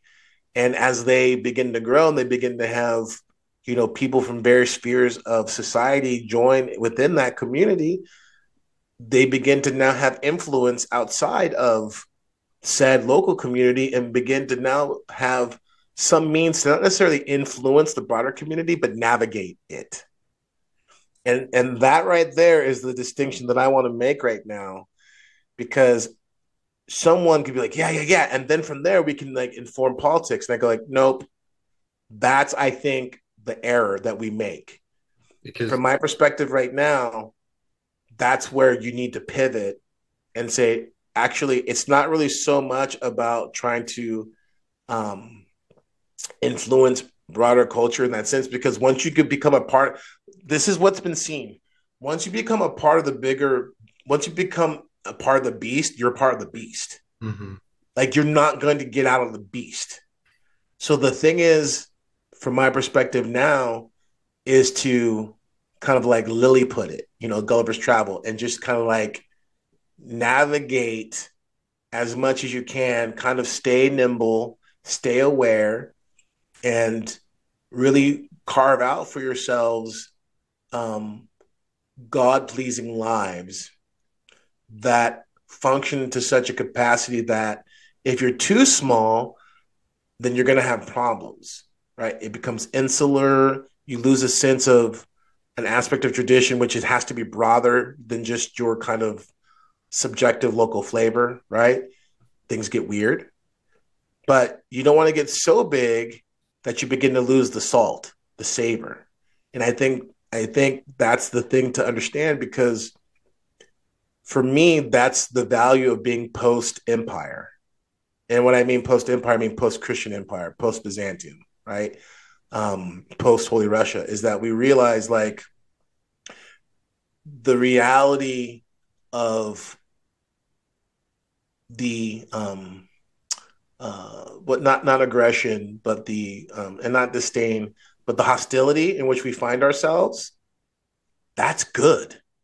Like, the problem with wanting to get bigger and influence the culture is that you're wanting utopia. That's not the thing. Well, you're wanting to remove the tension that's there, even though the tension is that's exactly the success. It's like what do they say? Shirt sleeves to shirt sleeves in 3 generations, to where they're like the guy who's the self-made, that's the first generation. He goes from rags to riches, first generation, or maybe he goes to rags to like well-to-do, then like hit the second generation, who he still kind of instilled some of the frugalness from before or whatever on them, tried to make life a little bit hard for them. Then that's the real like shining star and like makes the family super wealthy. And his kids, by the time they're dead, the family's broke because they were raised in the lap of luxury. And then it all fell off, and they didn't know it, and it just boom, shirt sleeves to shirt sleeves in 3 generations. Mm-hmm. Father, what have you found the most difficult part about starting a paramilitary like cult society that you're talking about right now? I know, I'm just kidding. Like, I think that's the obvious accusation, but I think something that you brought up actually in the group chat that we have is the difference between Ted Kaczynski and Saint Seraphim Rose. Yep. It's like the differences between those two people. One was for the kingdom, and one was to whatever fight the beast on the beast's terms, or something like that. Well, one was supernatural and one was contranatural. Yeah. Father, when you said that, it struck me like it's been going on in my mind, and it's totally related to what you're saying, because tradition is like the pathway to the supernatural, it seems. Because like what I was getting when you said, it was profound. It's such a profound framework that you presented there, because it's so true. Like, the natural seems to me, like in this context of, someone breaking into your house. Well, someone breaks into your house, you have to do something. That's the natural, right? Like, someone breaks in, I got to do something. But I was also thinking something like, the natural state of like uncivilized man is something like, I wake up, I'm hungry, there's fruit on the trees or whatever. And so I go and find fruit is growing in nature. Nature's doing its thing. I'm doing its thing. I'm natural. And that's just how the animals live. Right. And then contra-natural is like how you said about like, oh, I'm going to actively plan to hurt another human being. And I'm going to see virtue in hurting another human being. But that would also be like banditry. Right. So probably the first thing was probably bandits. Like, wait, that tribe over there is going to go out. They're going to hunt and gather. They're going to come back and bring the food back. We'll just go and steal it. We'll just go in there with spears. We'll make some spears. And that's like the beginning of 2001, right? With the bone and everything. But then the supernatural, and I think that's also that we're going to shoot him in the back.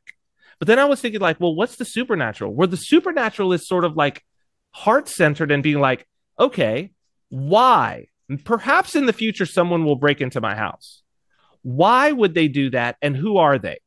Because they haven't broken into my house now. So maybe there's something that I can do in the world that will change things for this person and for people like them, so that they wouldn't feel the need or want to break into my house. And then I solve the problem. But it requires me to do like work now for something that's going to happen in the future. And I see that. I see that almost like a building a church and putting icons and all of that. That's also that when somebody walks in that moment, but you did that 100 years or 200 years or 300 years before. Yeah, forgive me, and I want to be charitable to people, because a lot of people can't get behind with what you said, and that's kind of part of the problem too. But to be charitable to people, you don't even have to go that far about like. Thinking about the bandit and like, why did he do that? Because I'm not disagreeing. I'm just saying I know for some people that feels super bleeding heart liberal, right? They just I guess for some people it would. For some people. So I'll just be charitable and I'll say you don't even have to go that far. You can just say, God help me. And see this right here. People don't. What I'm about to say, people, I don't know if they do that. And like, maybe this is revolutionary. But have you said, God, I know your commandments. You've put me in a place where I shudder at the thought of having to, take a life. But I'm responsible for what you've given me. I'm responsible for this woman and these children.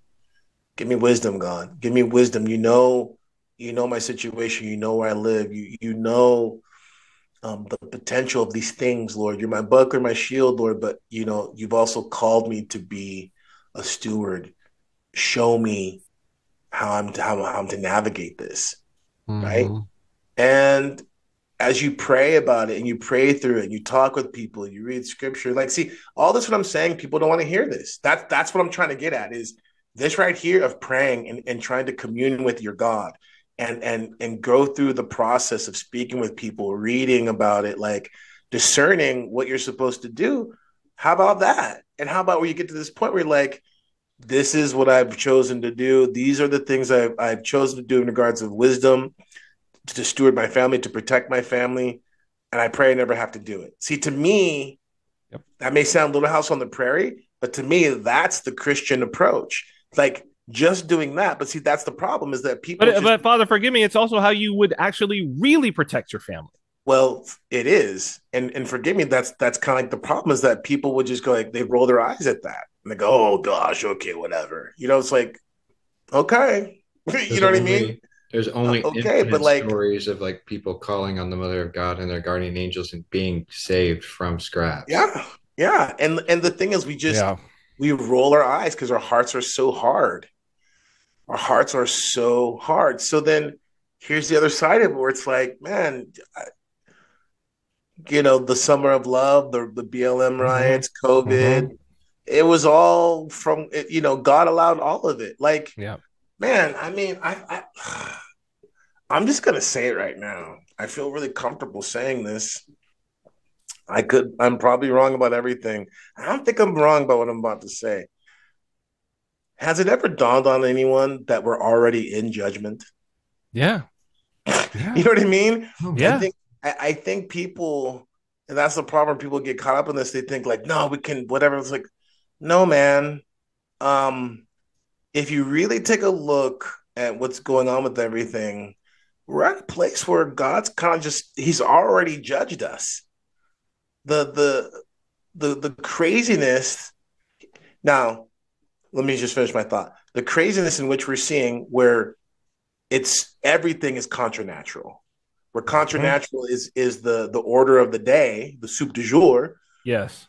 That is the evidence of the judgment. That's what I submit to everyone Yeah. to say, no, not judgment is coming. We've already been judged Yeah. because we're living in a time where everyone scratches their heads because everyone is seeing, right? Whether you're a Jewish female attorney, Amy Wolf or Mm-hmm. whatever, like these people, like I was watching that Exodus, series. I just saw one of the episodes. I saw Oh, the the Peterson Pearson one. one, Yeah. and it's the one where it's like I had to click on it, of course, because it was the main Yeah. time. Like I believe the Okay. devil. It's basically Dennis. The title is like I wouldn't, I believe in the devil now or something like that, whatever. And it's Dennis Yeah. Prager who's Yeah. like, yeah, because the Jews. I mean, they don't believe in that stuff. So Mm-hmm. he's like, it's like I can't believe I'm saying this, but actually, if I didn't know any better, I actually believe that there's a devil, right? Yeah. Right? Yeah. So, so the thing is, when you have people who, I mean, that's the kind of functional atheism that's the Mm-hmm. religious atheism which is Judaism, which is really Mm-hmm. religious atheism, right? When they're saying like, yeah, there's obviously some sort of evil, right? Mm-hmm. We've already been judged. Yeah. We've already been judged. Yeah. So what's left? Of course, there's repentance. Of course, there's repentance. You know what I mean? The Ninevites, of course. Mm-hmm. And I think that gets back to what I'm saying about communities and communities I'm finding. sorry, Father. I'm sorry. I'm sorry. You just blew my mind right there. So I gotta step back because I'm sure that there are some people who are as like, I don't know how I missed this whole time. Okay. So there's judgment, right? And then yeah, I figured that it was like judgment and then okay, here's the result, but it's like no, it's always judgment. The judgment happens, then the prophet comes and says, "Hey, here's God's judgment." And then there's the opportunity for repentance. I never Mm-hmm, like it's like no, you have opportunity to repent now mm-hmm. before the judgment is made. You have the opportunity to repent before the judgment is made manifest, which is like now my mind is blown and I don't understand. I didn't. Wow, I had Yeah, never understood that. I had that's never why. understood that. That's why. It's like coming to that understanding. It's like, oh man, what a blessing. COVID was, right? Because this is the zooming out of like this is what it means. This is heaven and hell, right? Because for those who are in Christ, that judgment is a call to repentance. And the pain that it comes, it's chastening, right? You're not a bastard because you're chastened. God chastens those whom he loves, right? COVID was a judgment and it was a chastening, both the same, it's at the same time, right? The the craziness, the absolute contranatural reality that we're living in with maps and trans, people being elected and all that stuff, that's judgment. That's God stepping back and be like, okay, you know what I mean? It? You wanted You it? want it? Here you go. That's not coming judgment. We're in that judgment now, right? But there's also the hope for repentance. But the problem again, I think, is that there's people who they get too Billy Graham with it, and they think that America is going to get swept away in some sort of revival. I think that there's certain things which that's a whole nother episode. Maybe we could, I don't know, do something else about that. But I think that I look at certain things which I go like, no, it's later than you think. The timeline is further along than people think, but that doesn't mean that there isn't repentance and there isn't certain movements for a purpose within that judgment. Yeah. Right. And I'm sorry, Father. Do you have a continued thought? Oh, so okay. Sorry. Let me just dial it back. Okay, so we're coming up on 2 hours, which is fine. That's totally fine.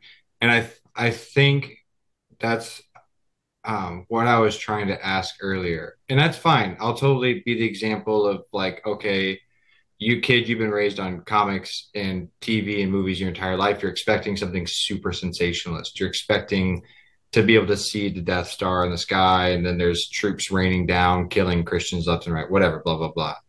I guess Have you seen Dylan Mulvaney's TikToks? So, okay. What I'm trying to ask, no, to answer your question, Cyprian, no, I haven't. And I doubt I ever will. But my question is this it, or should we be looking for another? Do you know what I mean, Father? Like, no, can you be more specific? What do you mean? So is this the stuff, as much as you are comfortable asking? I think that was my question, is this what was spoken of? Is this like that particular prophecy from Revelation coming true? Or is this like a precursor to something much greater and much more evident? Like yes and no, right? Okay. Because Hitler That's Hitler small, was an antichrist. small a, yeah. And small a, and you could say there was always a potential for him to become the antichrist, let's say. Right? That potential is always there. Right? That potential is always there. But the potential is always there for repentance, right? But I think the thing is this is kind of what's rough is that in regards to the broader picture, to some degree, what we're talking about is kicking the can down the road, right? Okay. Does that make sense? What we're Yeah. talking about is kicking the can down the road in the broader picture, because there's, excuse me, one of the things that I think people, this is where we've been talking about like having a more developed Christian anthropology and having a zooming out a little bit. But I think one of the problems with people who this is one of the many places where and why the tradition can't be compared with anything. Like, when people say like they don't say it this way, but they de facto operate like the devil is the opposite of God. You know what I'm talking about? Where they go like, yeah, it's like God and the devil are opposites. You know what I'm talking about? Okay. Do you understand what I'm saying? Like a yin and a yang thing? Yeah. God has no opposite. Sure. This is what I'm trying to get at. People don't like that's not trying to be cheeky or like clever, but these are the types of things that matter, right? If you're going to develop spiritual acuity. God has no opposite and no equal in that sense, right? It's more accurate to say that Satan would be the opposite of Michael. That's a little bit more accurate. But the reason why I'm saying this is because we still act like the tradition is on the kind of like the playing field of ideas. That the tradition is competing with Young and thank you to Jordan Peterson, that the tradition is kind of competing and dancing with Jung and with all the great psychoanalysis and Freud and like and even for me like being kind of like a an armchair Girardian, you know what I mean? But all those things aren't really the thing. The thing is the tradition. And not and getting back to what we kind of talked about earlier, not in some sort of weird fundamentalist like just because, right? Because that's what happens to a lot of people. Orthodoxy just because. It's like I'm fine with that.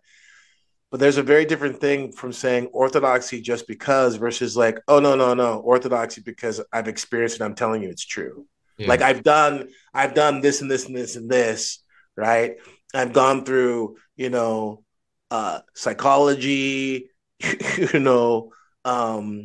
metaphysics, like blah blah blah blah blah, right? I'm telling you, this is what actually brings about the transformation of the human person. Are you following what I'm saying? Yes, absolutely. The tradition can work with those things, but it transcends it to it's not even comparable, right? Yeah. And the reason why I'm saying all this is because when you understand the vastness of what each individual human being is, you don't question why it's important to still be out in the highways and the byways to call. Because all of heaven rejoices when one sinner repents. And when you understand the vastness, like I said, of each human being, then you begin to see like, oh, this is why he did it. Oh, this is why he did it, right? It's like I've said before about a man who has a child who's just a complete disappointment to him, he would still never wish that he never had his kid. Sure. Right? Because the potential for that love is worth it, even in spite of all the pain, right? So this understanding of what's ahead, right? This is what the tradition does. It shows us what this is all really about, right? And how to come to these places of understanding can only happen within the tradition because it isn't psychological. Yeah. If it were psychological, I don't think it wouldn't work the way that it does. Like, I mean, I was just talking with someone not too long ago and we're talking about self-abuse and we're talking about like, I was like, there's just not really a lot of hope. And in my opinion, anyway, at least my experience to really stop in my self-abuse, I mean masturbation, like in this context, there's just not a lot of hope, especially for a person growing up in Western society for help with that problem. If they are struggling with it, in different faith backgrounds, especially within Christendom, like the Protestants and stuff, they have their ideas of how to help with that particular thing. But like the transformational or the transfiguring, I think is the correct answer, or the correct way of putting that. It's only capable within like the mystical energy of the traditions of the church. Like that's the only place, and in my experience, of actually stopping, of like not only stopping, but like it says in AA literature, like recoiling, like like recoiling from that thing that you used to be addicted to. It's the only thing that actually works. Yeah. So, I mean. I just want to say this to kind of like wrap up that last thought is, we find ourselves in a place where we want to, this is what I was trying to get at in regards of, thinking the traditions in the playing field of ideas, the marketplace of ideas, because we want to have discussions about things like, we can talk about life and all this without God.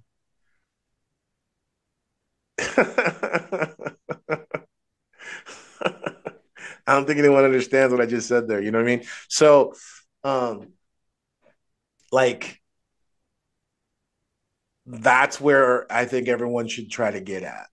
If you find yourself thinking or approaching something like God doesn't exist, you got some work to do.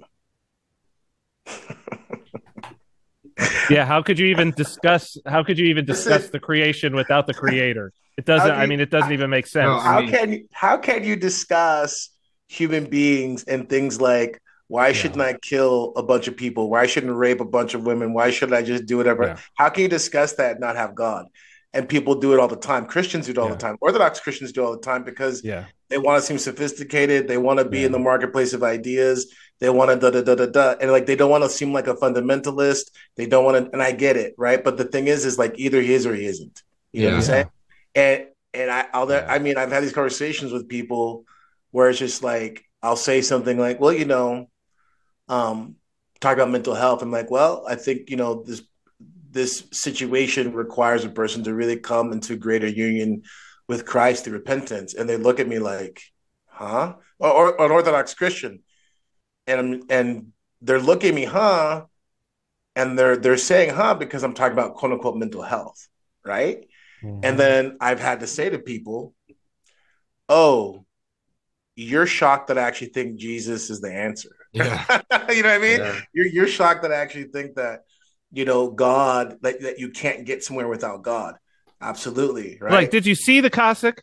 Did that just like totally just go? Did that just go right over your head? Like what? Right. And that's that zooming out that, people need to do even more is like, because when I say that, it isn't just about like, it's everything, right? Including the fact that the ground of society and ethics that I'm operating on is a Christian one. It's all of it. Yes, all of it. Well said. All right. Yeah. I mean, okay, yeah, let's be done. All right. No, I mean, I think like I just have to say that is the thing that like I don't want to go into a whole rant, and I won't because nobody's here for that. But I will. Actually, that's why they're here, right? They're not here for me. They're here for. They're not here for Andrew ranting. But I would say, probably Andrew's contribution is better served when he actually Star Wars, blah blah blah, whatever in the Dagobah system. But like, I think that is the hardest part. Is I haven't, and I've asked people, kind of like not even in a cheeky way. Yeah. But I'm like, what is mental health? Mm-hmm. And like nobody has given me an answer. I'm like, I mean, I think Christ defines it is like the darkness. It's like the darkness of your noose. Like, I mean, like if you're, I'm sorry, it's late. I'm tired, Father. Please correct me how great is the darkness in your body? If the darkness in your eye, you know what I'm talking about? Like for Christ to discuss it. It's like, okay, that's the best definition I've heard so far. That is the best definition, is the warping of your reality towards the negative, towards the cynical, towards the hardening of your heart, and ultimate spiritual death.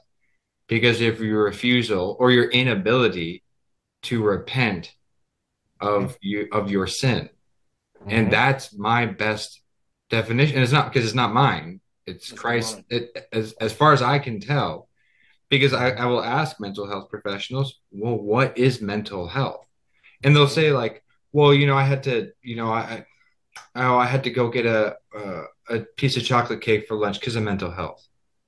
I'm like, okay, so how is that helping your mental? So is it a mental state of being? I mean, I'll just say it's demonic. I mean, yeah. So that's the ultimate thing of what I'm trying to end with is because you know how the joke was, we don't have X because of COVID. Then we don't have X because of Ukraine. And I can't do this X because of mental health. Like I can't go to an in-office job anymore. I can only work from home because of mental health. I think basically if mental health is just a euphemism for demons. Well, yes, but what I have from the most harebrained, it's self-love. Really, that's where it ends. Well, that's demonic. Sure. Yes. Yeah. No, Cyprian, you're that's the correct. That's Satan's sin.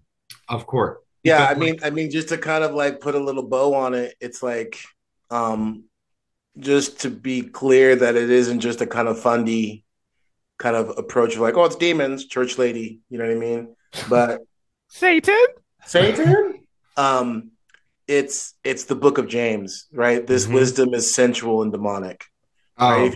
If you read the book of James and you kind of get into it, because you have to understand psychology is about fallen processes. Yep. Like the epistemological root of the psychological, the epistemological underpinnings of psychology are demonic, because disordered sexuality. That's Freud's whole hypothesis. Yes. But even zooming out from that, it's getting back to the original temptation of Satan of Eve in the garden, of self-deification, right? And so if you understand that, and it's, God's used it to help atheists, God's used it to help people outside of Christ to grant them a measure of whatever, but fundamentally that's kind of what we're, and I know this is the whole thing, and maybe that will spark a whole nother conversation, which we can dive into that. But I would just say, and I know it's whatever, but you're not going to find anything worthy in psychology that isn't already in the Neptic Fathers. Yep. There Period. You go. Full stop. Whatever. Full stop. Now, whether someone can someone practice that on their own? No. But that's why you see the psychiatrist, excuse me, not psychiatrist, the psychologist supplanting the priest, supplanting the spiritual. No. Anyways. No, great. That's boom. Beautiful. Okay. Right. Yeah, let's end it there. So I'm going to start by thanking Jack again for your wonderful thumbnails. I think that they're fantastic. The last 2 weeks have been amazing. Absolutely. Like, I'm like, yes, primo, 100%. Keep it up. I'm very, very thankful. If you want to contact us, you can send an email at contact@royalpath.network. That is the much faster way to get a response. There are still people reaching out to me at andrew@royalpath.network. Please feel free to do so, but I'm not going to be as quick at responding. It's just not one of my strengths, I found out. We have a merch store at royalpath.store. We don't see any of those proceeds. Those either go to the parish or to the people who make the merch. Because someone actually asked me, they were like, how do you want to handle some of the money that's coming in from the merch? Like, do you want to turn around and put into show costs, like costs for making the shows? Like, this show doesn't cost anything to make. Like, there's literally no overhead. It's just 3 dudes. Anyway, so no, we're not seeing any of that. That's just going straight back into the parish or into the people who make the merch. We mentioned music. Generally speaking, it makes onto a playlist on Spotify called Royal Path Podcast Playlist, something like that. You just keep typing variations of that, you'll find it eventually. And then also, there was one other thing that we normally do. I can't remember what it is off the top of my head. I'm sure it's fine if you need to that's fine, whatever. Okay, that's it. Thank you for having a good night. Bye-bye. Bye-bye.